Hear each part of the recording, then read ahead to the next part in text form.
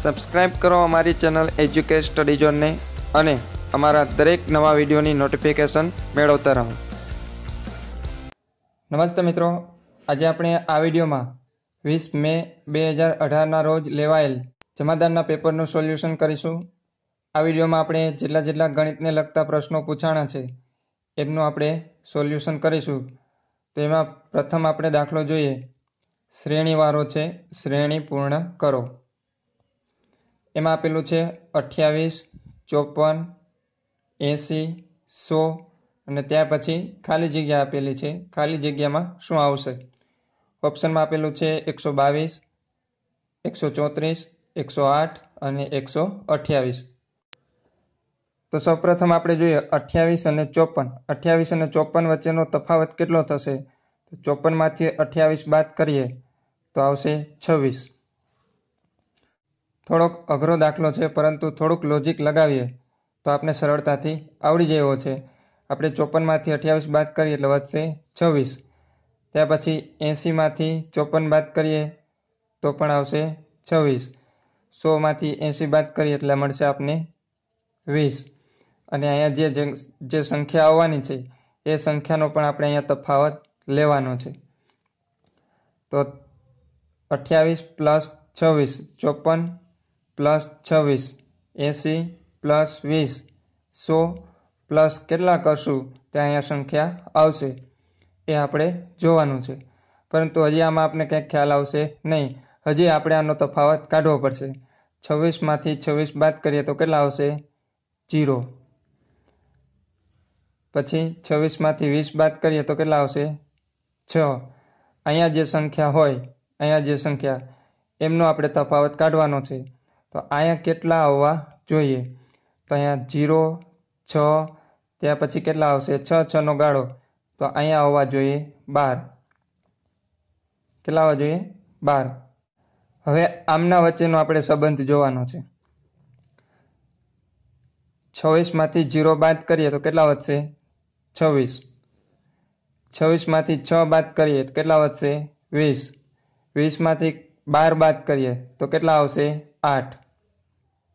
20માંથી 12 બાદ કરીએ તો 8.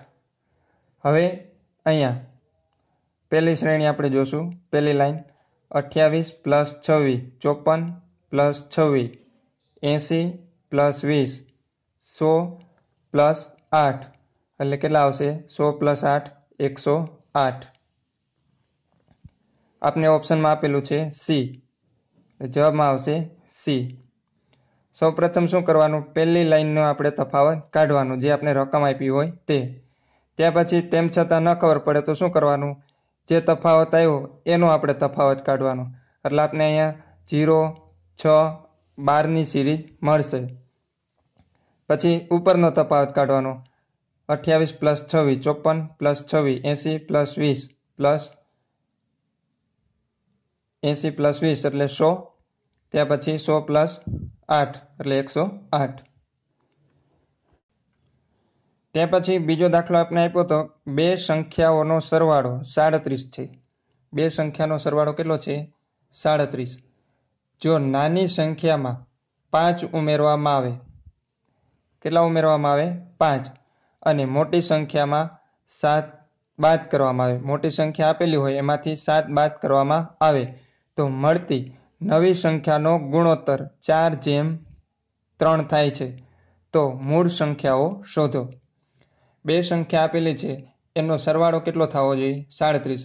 આપને 4 ઓપ્શન આપેલા છે. 4 ઓપ્શનનો પહેલા જોઈ લેવાનો કે 4 ઓપ્શનના જે બે રકમ આપી છે એનો 37 થાય છે કે નહીં. 15 પ્લસ 22 એટલે એમના 37 થાય છે, એટલે આ જવાબમાં આવી શકે.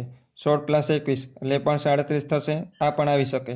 17 પ્લસ 20 આ પણ આવી શકે. અને 24 પ્લસ 13 એટલે એ પણ 37 થાય છે, એટલે જવાબમાં ડી પણ આવી શકે. 4માંથી કોઈ પણ એક આવી શકશે. હવે આપણે શું કીધું છે કે જો નાની સંખ્યામાં 5 ઉમેરવામાં આવે અને મોટી સંખ્યામાંથી 7 બાદ કરવામાં આવે તો જે રકમ મળે છે એનો ગુણોત્તર કેટલો થશે? 4:3. હવે આપણે x પ્લસ y બરાબર 37 એમ ધારીને દાખલો કરવા જશું તો દાખલો ઘણો લાંબો થઈ જશે. સ્પર્ધાત્મક પરીક્ષાની અંદર આપણે ટૂંકમાં વિચારવું પડે. તો સૌપ્રથમ આવો જ્યારે દાખલો આપ્યો હોય ત્યારે ઓપ્શન લઈ લેવાનું. ઓપ્શનને ધ્યાનમાં રાખીને જવાબ આપણે જો લઈએ તો ઝડપથી આપને મળી જશે. તો પહેલું ઓપ્શન લઈ લઈએ આપણે 15 અને 22 વાળું. જોઈ લઈએ, ફટાફટ થઈ જશે 15 અને 22 વાળું. આમાં નાની સંખ્યા કઈ છે? 15. તો નાની સંખ્યામાં આપણે કેટલા ઉમેરવાના છે? 5. એટલે અહીંયા આપણે કરશું +5, એટલે આ થશે 20. અને મોટી સંખ્યામાંથી આપણે કેટલા બાદ કરવાના છે? 7. 22 - 7, એટલે આ થશે 15. જોઈએ 4:3 નો ગુણોત્તર થાય છે. હા, 4 5 20 અને 3 5 15. 4:3 નો ગુણોત્તર થઈ જાય છે. જવાબ આવશે એ. સીધો જ આપણે અહીંયા જવાબ મળી જશે. જો x અને y આપણે ધારીને દાખલો કરશું તો બહુ લાંબો દાખલો થઈ જશે અને સમય પણ ઘણો બધો માગી લેશે.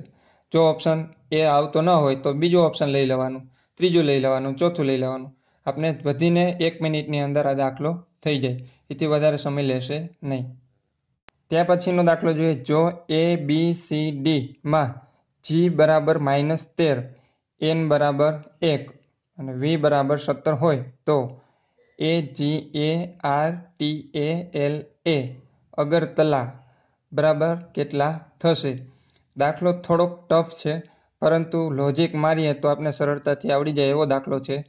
g બરાબર કેટલા છે? -13, એટલે આપણે અહીંયા g ની જગ્યાએ કેટલા મૂકશું? -13. n બરાબર કેટલા છે? 1, તો n બરાબર આપણે મૂકશું 1. v બરાબર 17, તો v ની નીચે આપણે મૂકશું 17. તો આ જે આપણે આપેલું છે એના બરાબર કેટલા થશે એ આપણે શોધવાનું છે. તો સૌપ્રથમ આપણે જોઈએ n બરાબર કેટલા છે? 1, g બરાબર 13 અને v બરાબર 17. એનો મતલબ એમ થાય કે n ની જમણી બાજુની જેટલી સંખ્યા છે એ કેવી આવશે? પ્લસમાં આવશે. અને n ની ડાબી બાજુની જેટલી સંખ્યા છે એ કેવી આવશે? માઇનસમાં આવશે. તો 1 2 3 4 5 6 7 8 અને 9. તો અહીંયા કેટલા આવવા જોઈએ? 9, પરંતુ 9 આવતા નથી. કેટલા આવવા જોઈએ? 17 આવવા જોઈએ. ત્યાર પછી આપણે 1 2 ની જગ્યાએ આપણે શું કરશું? 1 પછી 3 પછી 5 7 9 11 13 15 અને 17 આવી જાય છે. એટલે આવી રીતના આપણે મૂકવા પડશે. 17 પછી આવશે 19, પછી 21 23 અને 25. એવી જ રીતના આ બાજુ આપણે લેવાનું, તો કેવા લેવાના છે? માઇનસમાં. -3 -5 -7 -9 -11. સોરી, આપણે અહીંયા -3 નહીં, પરંતુ અહીંયા આવશે 0. અહીં શું આવશે? 0. પછી અહીંયા આવશે -3, પછી આવશે -5, અહીં શું આવશે? -5, પછી આવશે -7 -9 -11 -13, પછી 15 17 19 21 23 અને -25. 1 0 -3 -5 -7 9 11 13 15 17 19 21 23 અને 25. આવી રીતના આપણે લેવાના છે. હવે આપણે કીધું છે a g a r t a l a બરાબર કેટલા થશે? તો આપણે સૌપ્રથમ અહીં મૂકી દઈએ a g a r t a l a. એની કિંમત કેટલી છે? -25. g ની કિંમત કેટલી છે? તો આપણે આપેલી છે g ની કિંમત 13, -13. એની કિંમત -25.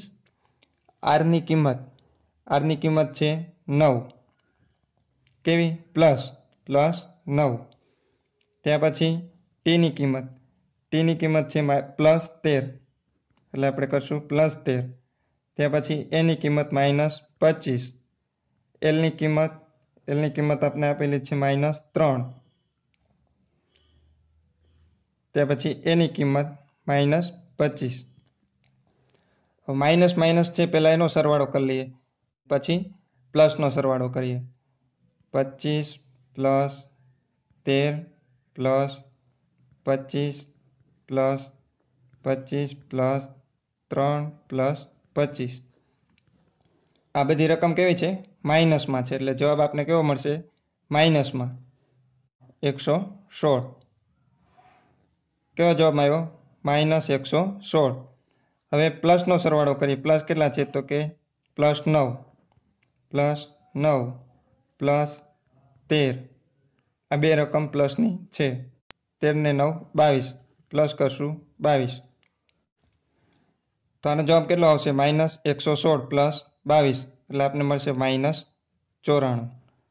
તો આપણે ઓપ્શનમાં આપેલું છે -113, -94, -87, -102.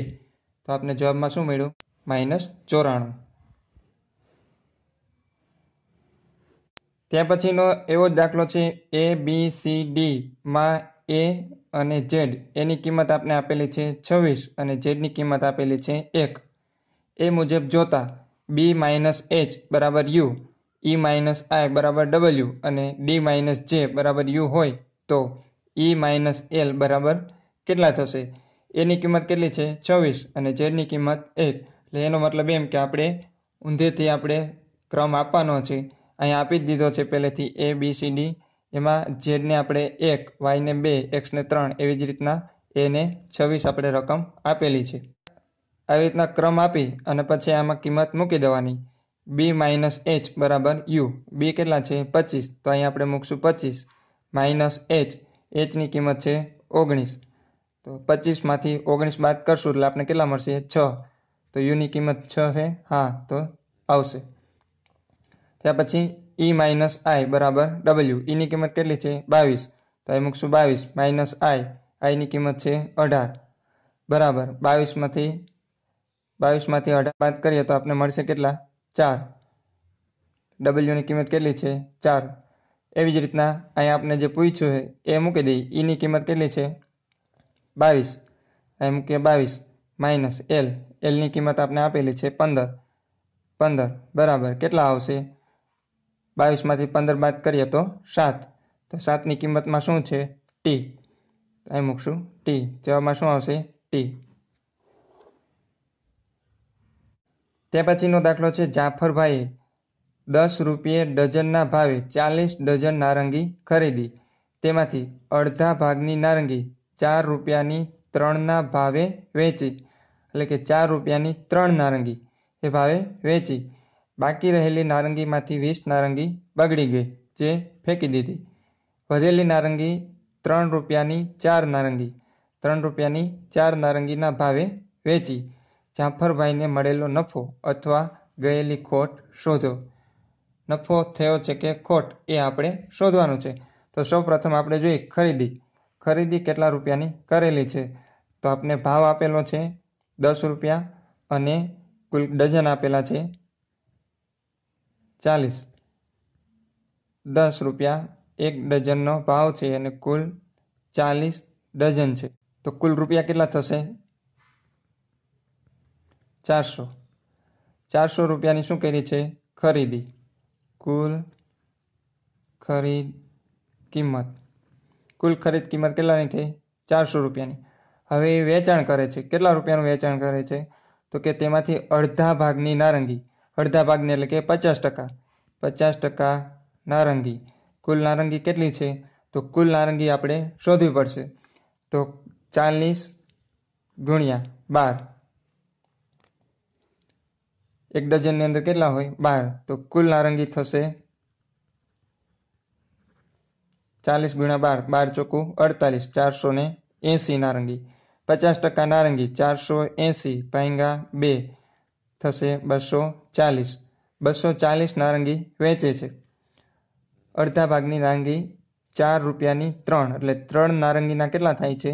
4 રૂપિયા. તો આપણે ત્રિરાશિ મૂકીએ. 3 નારંગીના રૂપિયા 4 થાય છે. તો 240ના કેટલા?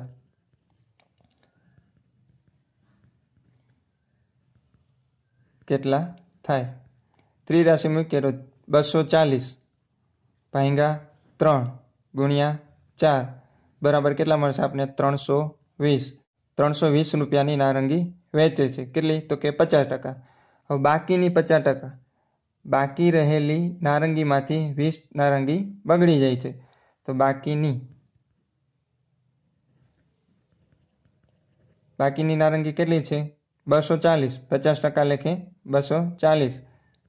એમાંથી 20 નારંગી શું થાય છે? બગડી જાય છે. એટલે વધશે કેટલી? 220. 220 નારંગી વધે છે. તો વધેલી નારંગી 3 રૂપિયાની 4ના ભાવ, એટલે 3 રૂપિયાની 4 નારંગી વેચે છે. એટલે 4 નારંગીના કેટલા થાય? 3 રૂપિયા. ત્રિરાશી મૂકીએ. 4 નારંગીના રૂપિયા 3 થાય. તો 220ના કેટલા?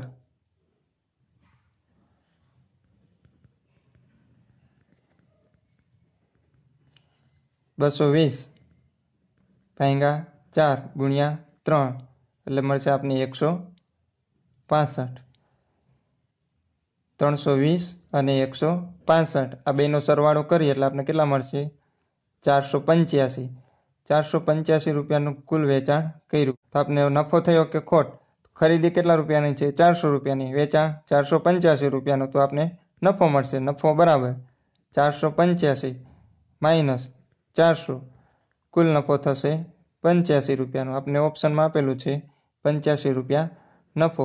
જવાબમાં આવશે બી.